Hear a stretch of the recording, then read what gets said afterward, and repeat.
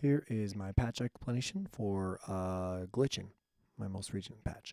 It all starts up here with my Varigate 4 Plus.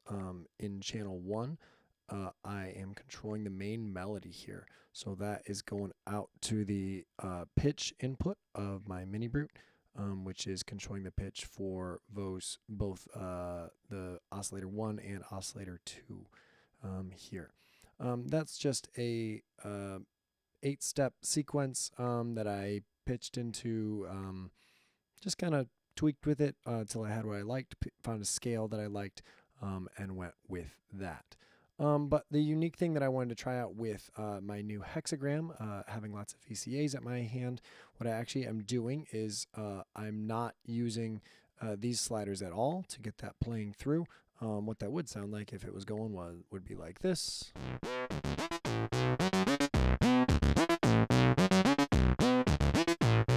That's the main melody, but instead I am taking that out of here, of each of the inputs, the triangle and the square wave, sending that into my VCA here and having that being controlled by channels 2 and 4, the gate channels of my Varigate 4 Plus. Now ideally I'd have an envelope generator or some sort of slew limiter to turn my gates into a little bit more of a attack decay thing, but right now it's just straight up on and off on these. So channels 2 and 4 are set up. Channel 2 is set up to be a full all 8 steps. Channel 4 is just 4 steps.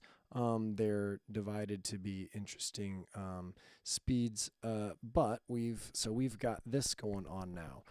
So these guys are blinking to turn on and off the sounds of the triangle and the square wave, and that's all being sent out into the external input of my mini brute. So that's coming right in here.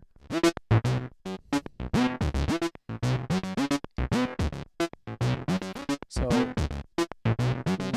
switching back and forth between the triangle wave and the square wave, adding some interesting rhythm to what's happening there.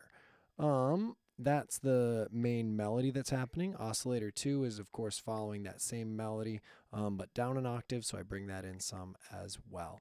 The main voices are being FM'd bit by oscillator 2, and interesting things happening with how these guys are turned up as well with pulse width modulation and the ultra saw on those sounds as well, to just give those both a little bit more dirt. The other main thing that's happening is Platts is being my bass drum. It's originally on bass drum mode. I'll show you how I change the modes in just a bit, but it's being triggered by my velocity track here on my MIDI brute that I have set to gate mode. So I have my rhythm typed in here, and that is going up to trigger the Platts. Then that's coming out, and the neat thing I'm doing here is that's going into the metalizer in sound. So right now my bass drum sound is coming into my triangle wave things. And that lets me mess with the metalizer amount of it.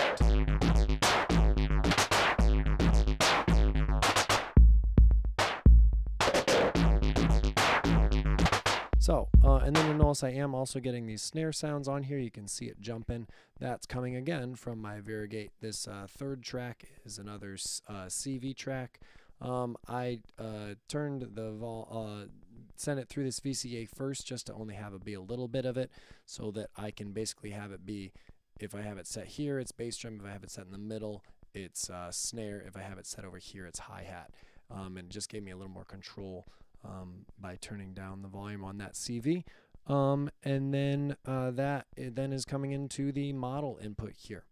So then the only other things I have plugged in here are a slow LFO2 from the mini brute is just tweaking the timbre a little bit, giving some changes in the sound, and then VCO2 is I'm FMing that a little bit with that, which makes for interesting things happening too. This is with the metalizer all the way down. Here's the drum sound.